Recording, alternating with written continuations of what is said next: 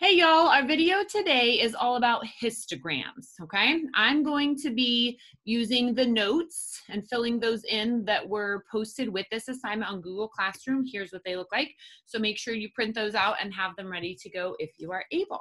Let's start chatting. This right here is a histogram. It looks a bit like a bar graph. We're going to talk about some of the differences though between a histogram and a bar graph. So it says a histogram is a type of graph used to display data. We're still talking about lists of data. As I said, a histogram looks similar to a bar graph, but they are not the same. Let's talk about some differences. First step, histograms show data that has been organized into equal intervals. So the example at the end of this line, 1 to 5, 6 to 10, 11 to 15. You see the intervals down here, 5 to 6, 7 to 8. So these bars aren't representing just one thing. They're representing data within this interval or within this range, okay? Let's talk about the bars themselves.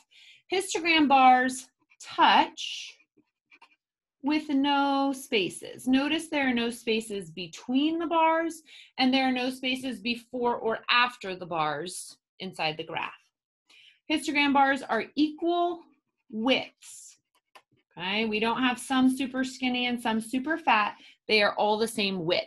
Okay, next up, you can see that those bars are shaded. Okay, now let's talk about the outside of our histogram here. This is called the horizontal axis, and this is called the vertical axis. And it says each axis should be labeled in two ways. First up, with numbers. On the bottom is where you will put your interval numbers, and on the side is where you will count up to wherever you need to count to include all of your data. This one counted by 10, so in order to help specify where each of their bars stopped, they put these little numbers at the top.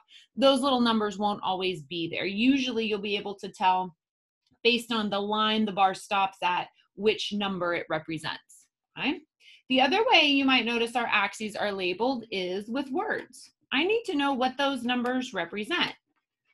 The labels on this histogram tell me that these numbers represent the number of children who visited the zoo on this chart, and that down here is their ages, okay? Labels are super important, just like they always are in math, okay? Now, down here at the bottom are the steps to creating a histogram, okay? You draw your horizontal and vertical axes and put a title. You label your axes. Remember, label them in two ways. First is with numbers, the second is with words. And then draw and shade your bars, making sure they are equal sizes and touching. You're usually going to have a frequency table or a little chart like this one at the bottom that contains your data. You can get a lot of information from your histogram from this table, okay? I can get my title, I get my intervals, I get my words that I can use to label my axes, and then of course I get my data. These numbers tell me where my bars should stop. So if I were you, go ahead and stop the video for a couple of minutes, see if you can make a histogram on your own using this data here on the notes, and then join me back in a few minutes to check your histogram with mine and to go over a few last things. All right, hopefully you've made your histogram. I'm going to make mine over here following these steps, and you can see how you did. First step is draw my two axes and put a title. So I'm just going to draw kind of what looks like a big L, and I'm going to get the title right here from this table, Math Quiz Scores. All right. Next, it says to label my axes with numbers, okay? Well, on the left side over here, I see that my data is between 1 and 4. So I'm going to go 1, 2, 3, 4. I'm drawing lines all the way across so that I have lines like they had on the one at the top of the notes where my bars are going to stop. That is 0 at the bottom, 1, 2, 3, and 4. Now I have 5 intervals here, so that means I need room on my histogram for 5 bars. So I need to plan my space out. I don't want to make the first one really fat and have to make the rest really skinny. I need to make sure they're about the same. So 1, 2, 3, 4. And then I'm going to extend these a little bit further and draw the outside edge there. okay? I might have extended them a little bit too much, but that's okay. It's not a huge deal. Then I put my intervals here where my bars are going to go 16 to 18, 19 to 21, 22 to 24, 25 to 27, and 28 to 30. So I've labeled my axes with numbers. Now I need to label them with words. I can just get those words straight from my table. My intervals represent the scores on the math quiz. And then these numbers on the side are the number of students who got those scores. Now I'm ready to put my bars. 16 to 18 only goes up to 1. Make sure it's shade. Doesn't have to be perfect. 19 to 21 goes up to 2.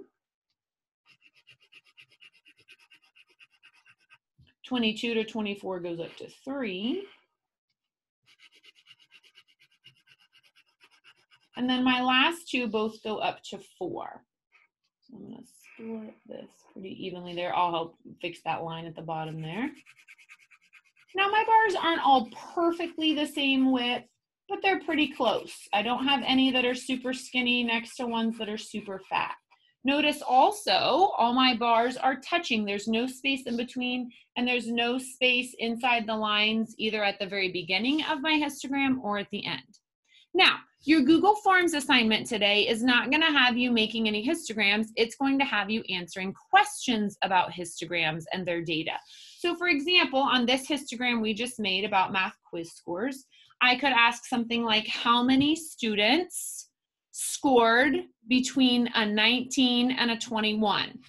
Well, that particular bar goes up to 2, so that would be 2 students.